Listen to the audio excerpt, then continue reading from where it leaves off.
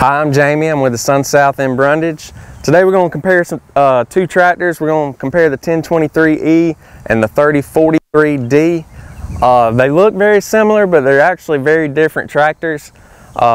This one is only 23 horsepower, where this one is 43, so it's a large horsepower jump.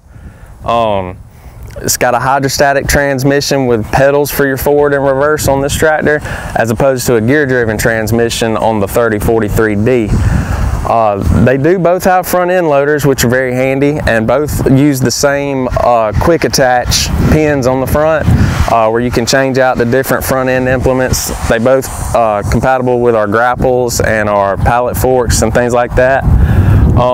Both tractors feature a Category 1 hitch and rear PTO. This tractor, the 1023, also has the option for a mid PTO, where you could operate a drive over mower deck. We keep both of these tractors in stock. Come see us at your local SunSouth. We'll be glad to help you out.